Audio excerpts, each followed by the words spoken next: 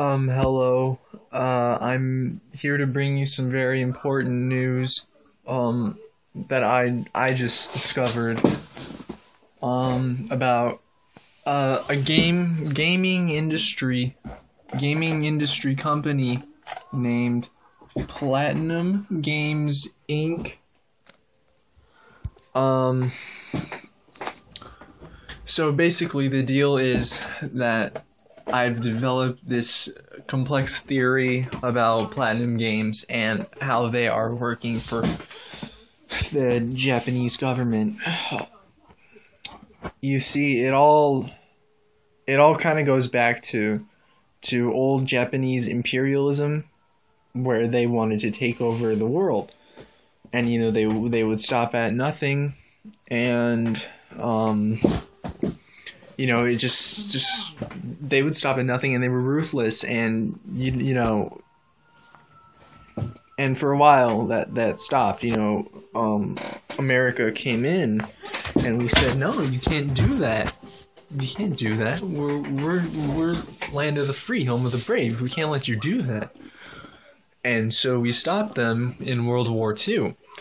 And so basically, Japan has gained, I guess you'd call it a bit of a resurgence in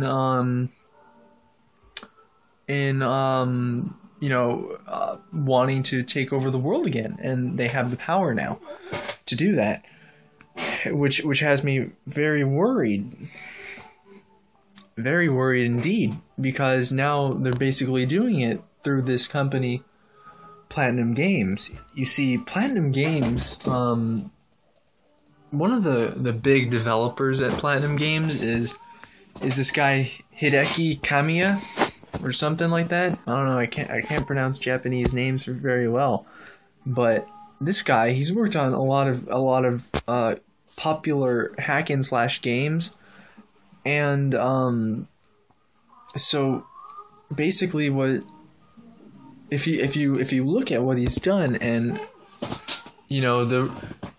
the role of corporations in Japan and the relation to the government, it's very easy, and you can tell that Platinum Games is working for the Japanese government, and Hideki Kamiya is playing a vital role in this insurgence of wanting to take over the world, because that is Japan and Platinum Games' ultimate goal. They want to take over the world. Okay, so basically it comes down to Platinum Games and Kamiya's games, with the actual products that they're putting out. These products, these games, they're called hack and slash games. They're called beat 'em up games, and so I'm going to look up Platinum Games, their discography, their bibliography of games. So there's Mad World, there's Bayonetta, Vanquish, Anarchy Reigns, Metal Gear Rising: Revengeance, and Hideki Kamiya, he also worked on this game called Devil May Cry for the PS2. And what do all these games have in common? Well, they have one thing in common. They're button mashers. They're beat 'em ups. They're hack and slashes. And well, what does that really tell you about the games themselves? Well, they don't require much skill. They don't require much thought. They don't require much of anything except your own. You can do this. You do this. Button mash. You button mash. And that's very scary to me, because this is becoming a popular thing through Platinum Games in not only Japan but in the West as well, as Platinum Games is very popular in the West. So what does Platinum Games have to do with the government of Japan and taking over the world?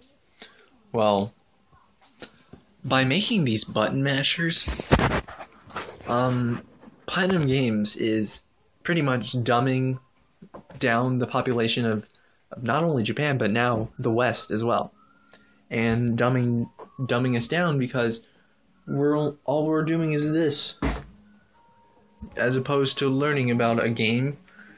And this is pretty evident with Metal Gear Rising: Revengeance.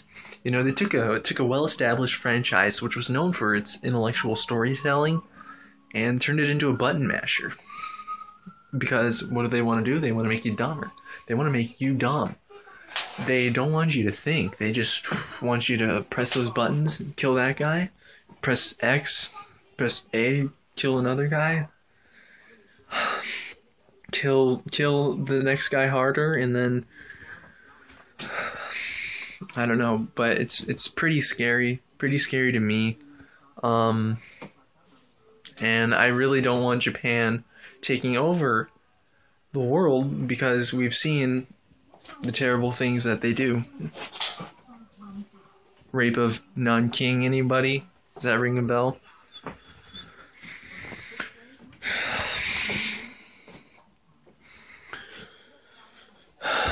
Well, I mean, you know, you guys might not agree because you're not as well educated, but through these games, they want to desensitize you to violence.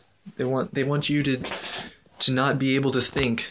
They want you to just do this, say yes, okay, I will kill that guy, because Japan is becoming a fascist state, and they don't want you to be able to think. They just want you to be able to kill people on a whim and do what they say.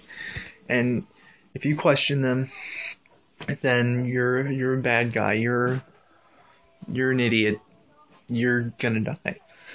And if you want proof of this, if you want proof, you're saying, hey man, where's the proof of this? What do you get off saying that we're being dumbed down, we're being desensitized? Well, if you look at Devil May Cry threads on a image board, anonymous image board about video games, about the new, look at one of their threads, you know, about the new Devil May Cry coming out. It's not intelligent discussion. You can tell that these people are not intelligent at all. You know, they have some mental issues because they're not able to convene and practice intelligent discourse. So, Platinum Games is working for the Japanese government with the goal of making you dumber so that Japan can control you, control Japan, control the West, control you, enslave you, and eventually convert you into one of them. So, what do I say? Don't buy their games. Don't buy any hack and slash games. Buy good games, intelligent games with story, or, you know, don't buy video games. Just buy literature. You know, buy literature. It's for smart people, and no one's trying to control you through that.